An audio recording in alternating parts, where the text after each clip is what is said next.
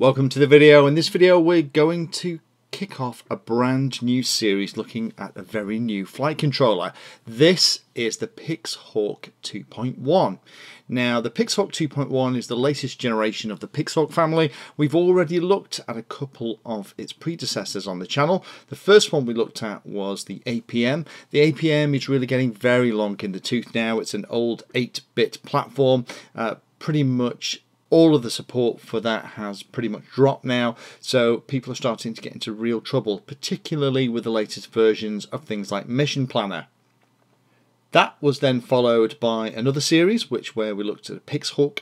The PixHawk is kind of the predecessor to the PixHawk 2.1, and the PixHawk has been around for a long time, initially made and manufactured by 3DR, and 3DR poured a ton of cash into the creation of not only the technology but also the creation of the Mission Planner software that went alongside, and together they've been a fantastic platform and the platform of choice for those not wanting to fly something like a NASA on craft that you wanted some pretty funky features in. Now the PixHawk is a very capable flight controller, and through all the years of development it's been around pretty safe, solid flying. The PixHawks aren't about racing and flipping and rolling and doing acro and hang time and building diving and all that stuff.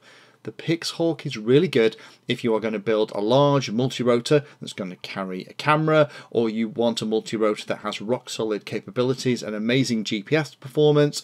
It's amazing in UAVs and wings. I know of people who are even using them to monitor game reserves in South Africa, and it's great if you want to do things like autonomous missions where you can draw a mission on a map, upload it into the UAV, whether that's a plane, a boat, a car, a tank, a submarine or a multi-rotor, and have that UAV vehicle execute that mission autonomously and then be able to fly back and land at your feet at the end of everything. So this latest PixHawk, the 2.1, we got ours from 3DXR. I'll put a link in the description. Those are one of the few people at the moment that are actually stocking these things, so I need to say thank you to those guys for getting one to me so I can actually start this series. But what we're going to do in this series is a number of different things, but in this video I just really want to set the scene and explain what PixHawk 2.1 is and what it's all about. So the first slide we'll have a look at here is just explaining the key features. So as I already said, it's an update to the existing PixHawk series. Now for those of you that have looked at this thing before, the flight controller itself is actually the cube part, which is why it's also nicknamed the cube, that's sat in the middle of this tray. The tray underneath is actually the carrier. There are a couple of versions of that. We'll talk about that through the series, but the carrier's job is really to present all the connections at the bottom of the cube so you can plug things in like your power supply, the telemetry cables, your servos, your GPS units and all that stuff. So all of this thing at the bottom really is just to present all the connections. There's actually also another version that you can plug an Edison into, and that Edison will work alongside the PixHawk 2.1 and give you some pretty advanced features. The idea is that extra computer at the side can do things like run software that will provide things like collision avoidance. But the PixHawk, as I've already said, is great at super smooth flight, fantastic GPS capabilities. We've looked at things like iNav on the channel already.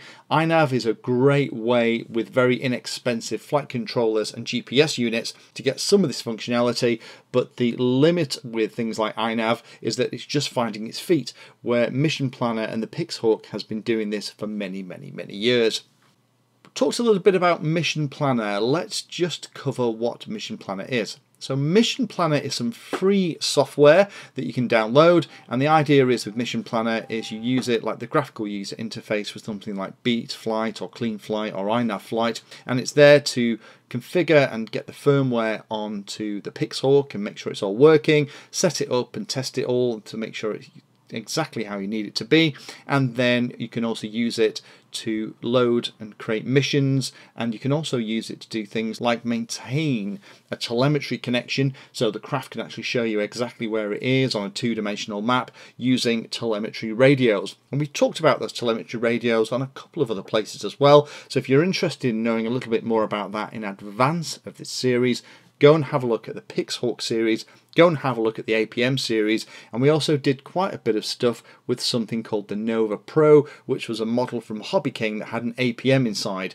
but that had a ton of options on there, and one of the things was actually the new version 2 telemetry radios that we set up.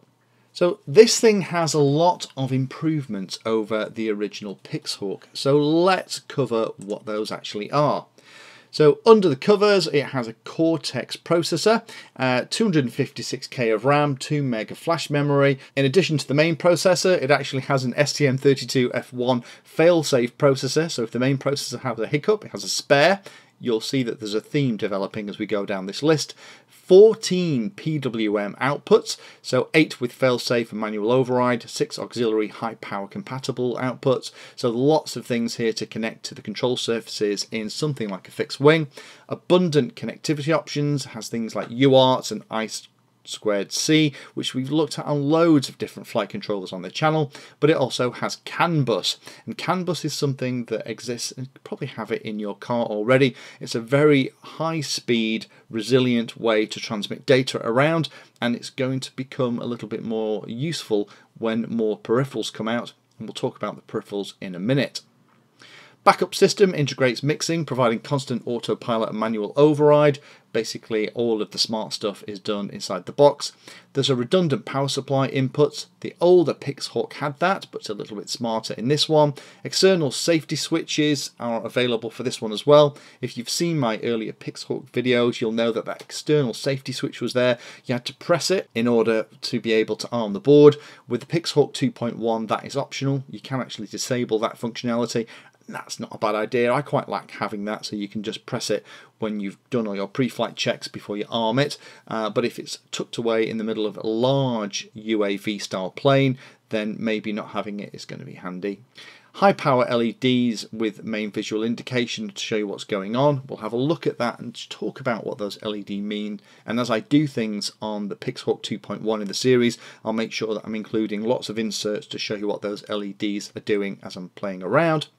There's a micro SD card for high rate logging, and there's also a triple IMU and heating element inside the main case. The cool thing with this, that's not really in this key features, is the fact that there is redundancy for every single one of the sensors inside the actual thing itself. So not only does it have redundant IMU, and that's the kind of thing that has the accelerometer and gyroscopes on board, there's several redundancies for that. There's a redundant barometer. You can actually plug in 2 GPSs, and the new version of the code with the PixHawk 2.1 will use those 2 GPSs properly, where with the older PixHawk actually it was kind of one or the other, so if one of them completely went off the rails you could still get into problems. But because every single one of the pieces inside the PixHawk 2.1 has a redundant backup or an additional piece, it means it's very difficult for a single failure on one component to bring your craft down. Similarly, if one of those components or sensors has a bit of a bad day, then that isn't going to potentially crash your craft too. Other cute touch is that last thing about the heating element inside the main case. Because these things are electronics, any changes in temperature will result in a change of resistance and performance of some of the components, and you'll get some drift in some of these pieces. And the amazing thing is there's actually a little heating element inside the PixHawk 2.1 to maintain the temperature. Also means that you can use the PixHawk 2.1 in very cold conditions, because that little heating element inside will also make sure that the internals of flight controller will be kept at a suitable temperature. Last thing to mention is the other cool thing about this. All of those IMUs and sensors are actually mounted on vibration-free mounts inside the cube itself. So rather than being hard mounted onto the frame on the circuit board and having to use soft mounts in order to try and isolate the PixHawk from the vibrations that are coming through the craft, that is all taken care of inside this cube. Now it doesn't mean that we might not end up having to use additional ones externally, but that is all built in straight out the box. So now we've had a little talk about what this guy is and why it's very different from the other PixHawks, let's talk about what we're going to do with this one. Now, I asked all of you what we were going to do with our PixHawk 2.1, and the resounding answer was put it into a fixed wing model. So that is what we're going to do. We're probably going to stick it into our mini Talon. That's a V-tailed plane. It's a smaller version of the main Talon, but it could be quite a nice one to do this with. We talked about the longer flight batteries that we have for this. We looked at those lithium ion batteries a week or two ago, so I've already got the longer flight batteries, so this should fit nicely inside. Now, this thing's physically a reasonable size, but I think we can get it squeezed into the mini Talon and mount the GPS externally without getting into too much problem. So that's what we're going to do with ours. We're going to pop it into a plane in this series. I'll also download and we'll play with the latest mission planner as part of that. We'll look at some of the alternatives to mission planner. We'll do that very briefly as part of one of the videos. There's things like Q ground control and others. Mission planner is really only a Windows based system. So if you're going to run a Mac or an Android or a Linux system, then there are things like Q ground control that might be a better choice for you. We're going to cover how to wire it up, set it up, connect everything, make sure that it's all working in the right way, and configure and set up the radio and do all those pieces too.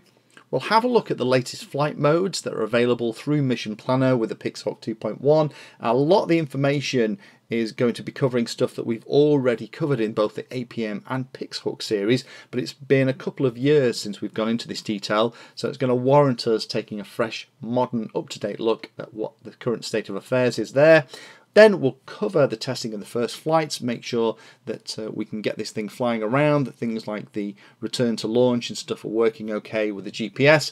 Then we'll look at some of the more advanced features and mission planning, and then as we go through the next couple of months, I'm aware that there's some really cool sensors going to be coming out for the PixHawk 2.1, which will enable pinpoint accuracy for the GPS to within a handful of centimeters, which will be amazing for those who want to use the PixHawk in mapping or aerial reconnaissance uses, and also things like LiDARs and sensors that will give very, very accurate height readings, which will be handy to have if you're going to try and do things like the auto landing function, where you can auto land a plane using this thing, but having those kind of additional sensors on it means it's going to be far more successful.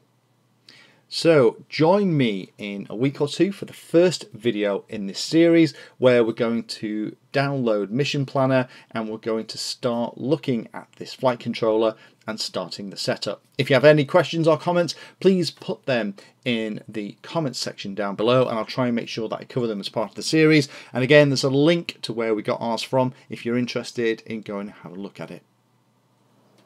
Thank you for taking the time to watch that video, and particularly for watching right to the very end. We try and release a video on Tuesday and Friday, and sometimes we'll release one or two extra ones in a week as well. All of the videos on the channel are organised into easy to use playlists, so do have a look in there, because if you're interested in a subject, we organise all the videos on that subject so you can find them easily all together in one place. If you like what we're doing, then please like and subscribe and tell others about the channel so they can come and join as well. We're available in all of the usual social media places, particularly in places like Instagram, Twitter, and we also share all of our 3D designs on Thingiverse.